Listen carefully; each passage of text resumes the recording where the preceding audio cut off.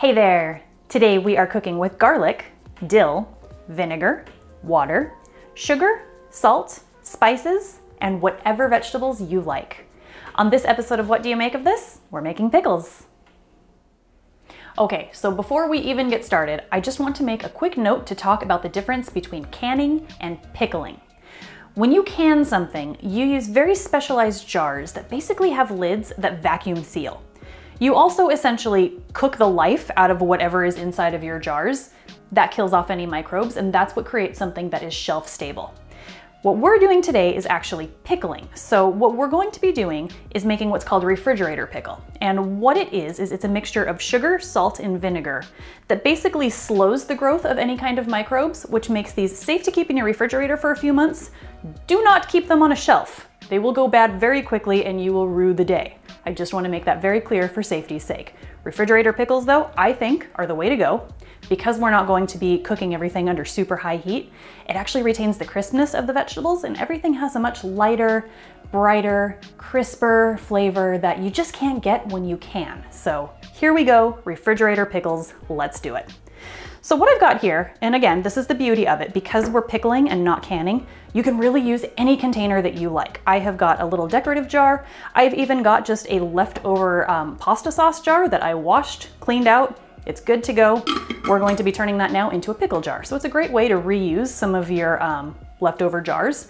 I basically hoard these things and I use them to make pickles all summer long. So enough on jars, enough on that. Let's get it out of the way. It's time to do a little bit of prep work. So the first thing I want to do is just break down a couple of cloves of garlic. We're going to be using this as part of the flavor base in the pickle brine. So I'm going to use, really, add garlic with your heart. If you like a lot of garlic, go nuts. If you like just a little bit of garlic flavor, that's fine too. I'm just gonna get that clove out of the way. I'm going to use 4 cloves of garlic and just enough to give a little bit of flavor. So we'll put 2 cloves into each jar is what I'll be going for here. So all I'm going to do is just start peeling these. And normally when I peel garlic, I like to give it a good smash. In this case, I think I'm gonna either leave it whole or just cut it in half because I don't really want it to fall apart. This way it's gonna retain a lot of its shape and a lot of its texture, which allows you to, if you want to, you can eat the garlic as part of the pickles and now you've just got pickled garlic. That's fantastic. So all I'm gonna do is just kind of run the tip of my knife along the skin of garlic that's not peeling easily. Maybe even just snip off this end. That'll give me, really I'm just looking for something to grab onto so I can start peeling it because it's a little tricky to peel garlic if you don't smash it first. But I do want to show you how it's done because it can be, like I said, a little tricky. So those 2 are good. I'm just going to put them in a little bowl off to the side.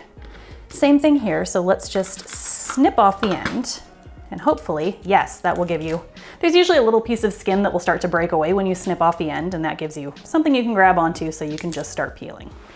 Try to get all of the skin off because that will not be very good in your pickles.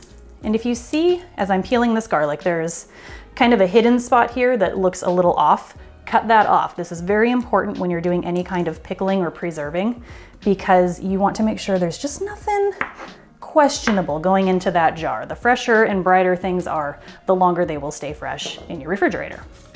Okay, final time, snipping off that end, getting it out of the way, and just looking for that spot where you can grab the skins and peel them off. There we go. Okay, so that is garlic done. Try to get that out of the way. There we go. Okay, next thing I want to do is just finish up the cucumbers. So what I'm going to be pickling are cucumbers to make very traditional pickles. I'm also going to pickle green beans because personally I love them and you don't have to do very much to prep them. So hooray, very quick pickles. So all I'm doing for these, I have found these cute little mini cucumbers. I'm just going to cut it into quarters because they're a little too big to easily fit into the jars. And because they're so big, they won't absorb very much of this vinegar and brine, so they won't get a lot of flavor. But if you cut them into spears, and to do that, I'm just going to cut it in half, and then we'll cut that half in half again. Lay it flat side down, that will make your life a lot easier while you're cutting. And then, by cutting your halves into quarters, you get nice little spears. Just like you can buy at the grocery store, except these are going to taste way better.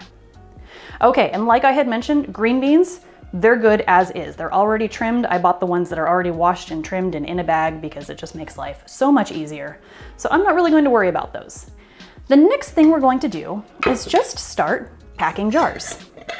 So like I had mentioned, I'm just using any kind of jars that I like. I've even done this before using Tupperwares that have been cleaned. When I do that though, I like to just do it if in a very small batch that I know I'm going to eat quickly, because sometimes plastic can harbor some microbes that glass does not. So word to the wise, I prefer glass. If plastic's all you have, that's okay, you can use it, but eat them quickly. Okay, so into these jars, I'm going to go in with some fresh dill. And there's really, as with the garlic, no real rules here. If you like a lot of dill, stuff the jars. If you don't like a lot of dill, go easy on it. I'm gonna put the stems in too because there's a lot of flavor there. And we're not really going to be eating the dill, it's just going to be flavoring the pickles. This is how you make dill pickles. So grab a few more sprigs. I'm just trying to find some nice ones here because this one is like all stem but hardly any leaf. So I also wanna make sure I leave room for all of those vegetables. Okay, that looks good. And then I was smart before I started cooking and kind of did a little test run to measure with my jars, and I have discovered that the very long cucumber spears fit nicely into my very long jar. So I'm just going to start dropping those in wherever and however they fit. And I'm gonna try to do it around the dill just so that as everything sits and hangs out, and you'll see what I mean later, the dill flavor really has a chance to kind of permeate everything and isn't just kind of hanging out off to one side. And that will just make for a nice, evenly flavored pickle. And I think I should be able to get all of these cucumber spears in as long as I really commit to the process. And don't panic too much if you start packing the dill down, it's okay. You'll still get a few of those fronds moving their way in and out of whatever it is that you're pickling, and that's totally fine.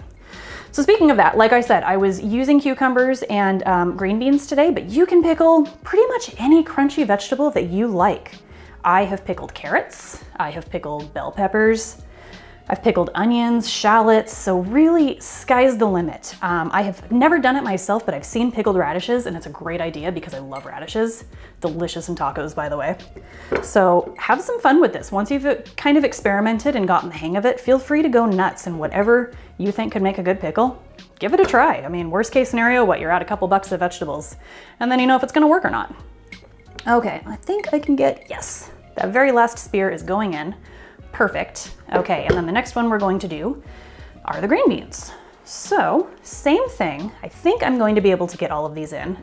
Again, I did a little test run just to make sure everything fit before we got started here.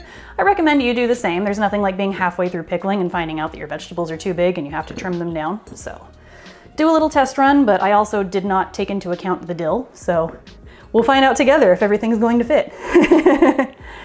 So like I did with the cucumbers, I'm just trying to kind of get these first few all around the dill just so that it kind of fans out inside that jar. And then once I've got that going, I'm just gonna start packing in the rest. Really, with no form or function, I'm just trying to make them go in as straight as possible, really so I can fit in as many vegetables as possible. I love pickled green beans. They are delicious in salads. They're delicious as little garnishes if you make a lot of cocktails. I know here in Canada, they're very, very popular in a drink called a Caesar, which is kind of like a Bloody Mary. It's a very spicy tomato and I think vodka drink, but almost always I see pickled green beans in them. And that's actually where I fell in love with pickled green beans and just started making my own. I eat them straight out of the jar. They are so delicious.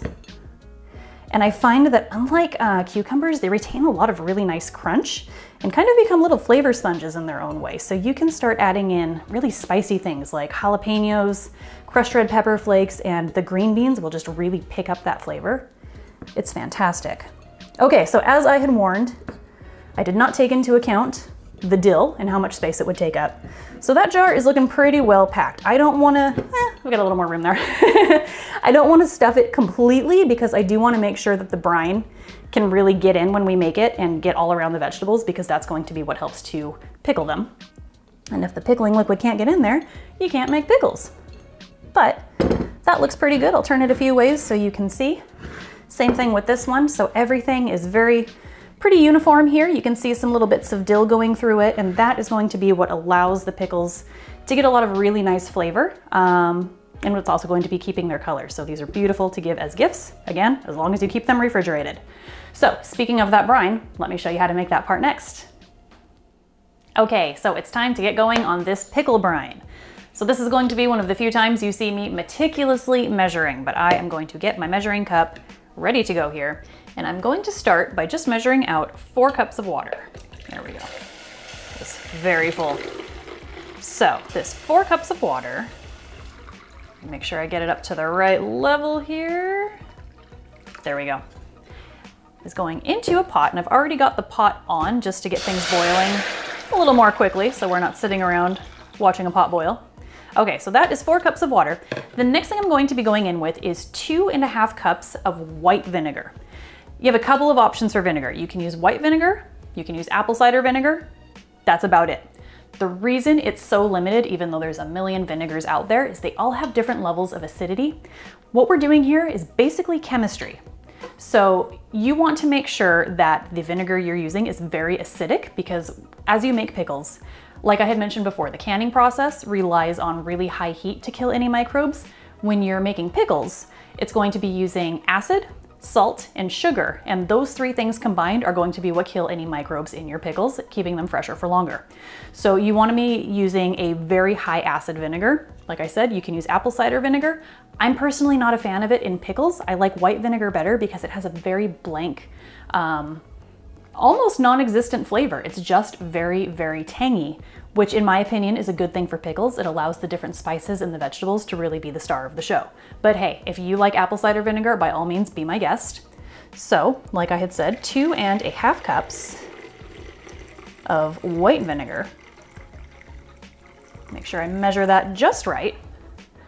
So again, like I had said, basic chemistry is going on here. So you want to make sure you've got the correct proportions of everything, because if either the acid, the salt, or the sugar are off slightly, it's going to reduce the shelf life of your pickles. So you really want to make sure you pay close attention to that. Next thing I'm going in with is going to be coarse salt. So let's talk about this salt a little bit. Pickling salt, coarse salt, is very different from your standard table salt. As you can see here, they're more like very small rocks, where table salt is like very fine sand. Make sure you're using an actual coarse pickling salt for this, because we're going to be measuring by volume and not by weight. If you were to use the same measurement of regular table salt, you're going to get very, very salty pickles. That would be a bad thing, because essentially you're adding more salt that way. So this is going to be 6 tablespoons of coarse salt going into this pot, just like so. I'm gonna just give that a quick little stir just to help evenly distribute it, because what we're doing is we're going to be bringing this to a boil and we're waiting for everything to dissolve. Okay, next thing we're going to go in with are these 4 cloves of garlic that we had already peeled earlier. So the garlic is going in now for 2 different reasons. First, I like to cook it now because it infuses a lot of really great garlic flavor into this brine, which again, more flavor, good thing. So garlic is going in. The other reason I like to cook the garlic instead of just putting it straight in the jar is that garlic, if you're trying to preserve it, like let's say you're putting it in an oil or you're putting it in a vinegar, raw garlic can contain botulism because it's grown underground. So if you put raw garlic into something like that and then leave it sitting for a while, there's a chance that it can actually sprout botulism, which would be a very, very bad experience. If, however, you drop it into a hot liquid, bring it to a boil, that's going to kill any kind of pathogens at all, really, whether it's botulism or any other kind of bacteria or microbe, making it a lot safer to store in your refrigerator for a long period of time. So my advice to you, into the pot, boil your garlic. It'll make it taste better, it'll be a lot safer. Next thing going in is white sugar. So this is a 1/4 cup of plain white sugar. Here too, do not substitute this. Don't go trying to use honey or brown sugar. White sugar is used very specifically in pickling because, again, it helps to kill any kind of microbes. If you start using other sugars, it just won't have the same potency, really, of sugar, which is weird that sugar can actually be used in preserving, but when you think about jams or even sweet pickles, sugar is the thing that keeps it from going bad. So, like I said, 1/4 cup of sugar going into this pot. And the last thing, actually, let me just give this another stir because I see some bubbles starting to form on the bottom of that pot. The last thing going in is pickling spice. So you can certainly make your own pickling spice. I like to buy mine because, frankly, it's a lot easier than trying to make my own blend. Every brand is a little different, but the three basic spices that you see in pickling spice are mustard seed, coriander, and bay leaves. From there, different brands have different things. I've seen some that have cinnamon, cardamom, red pepper flakes, so really the other spices can change. You're welcome to try different brands until you find one that you like. Honestly, I like to buy pickling spice whenever I see it on sale. I don't really care what brand it is. It's kind of an adventure every time, and I haven't been disappointed yet. So with this pickling spice, I'm going to carefully measure out 2 tablespoons. And that is also going into the pot. Just like so. It's a really interesting blend of like sweet spices and savory spices because of the cinnamon, but also the pepper and the mustard. And it's just what lends some really great flavor to homemade pickles that you don't usually see from store-bought. So it's one of the things that I think really makes a home pickle taste special and different, and is the reason I like to make them so much. Okay, so I'm going to give this a good stir. What's going to happen now is I'm going to bring this to a boil. Once it comes to a boil, we're going to be pouring it pretty much straight away on top of our vegetables to get them ever so slightly cooked and to begin the pickling process. So bringing this to a boil, I'm going to get everything ready so we can pour it on top of our vegetables. I'll see you on the other side. Okay, so this brine has come to a boil. It is good and hot.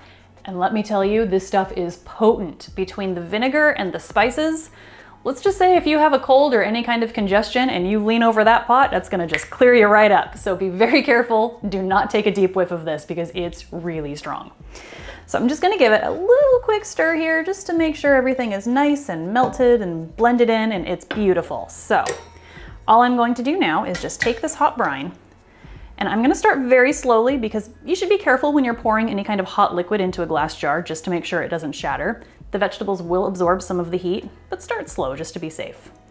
And I'm just going to go straight into the jar with this brine. Once you've got about a ladle or two in the jar, you don't have to worry about going so slowly, other than spilling. But even though we only made about 3 cups of brine, it should fill both of these jars really well because the vegetables are going to be taking up a lot of that space. So we're just looking to cover these up like so. And I've got a couple of garlic cloves going in. So that's looking really good. And all I want to do is make sure that I completely cover the vegetables that are inside of that jar. So that's the first one. Next, let's do these cucumbers. There we go. All right, so once again, we're just going to start scooping very carefully this hot brine into this jar. And like I had mentioned earlier, if the garlic cloves go in at this point, that's not a bad thing. So scoop them in, poke them in. They become very nice little pickles in their own right in that jar. And the longer they sit, the more they will continue to infuse some garlic flavor into those pickles. So definitely a good thing to have in there at this point. Like I said, it's just important to give them a boil first, just to make sure you kill anything that might be attached to the garlic.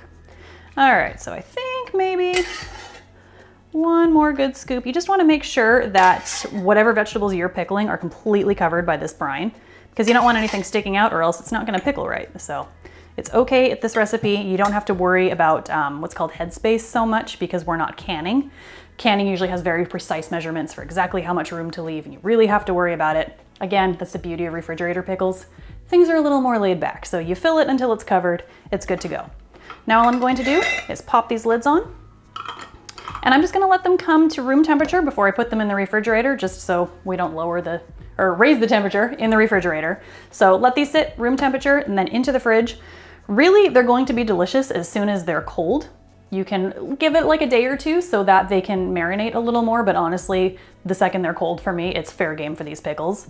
These will keep fresh in your refrigerator for up to a month. You're certainly welcome to give them as gifts, just stress you want to keep these cold. Otherwise though, whatever vegetable you like, sky's the limit, and that's how you make a refrigerator pickle. And there you have it, a quick and easy refrigerator pickle method that you can use for any vegetable you like. As always, this recipe can be found in the description below. Please like and subscribe for more videos. I'm Jessica. Thanks for watching.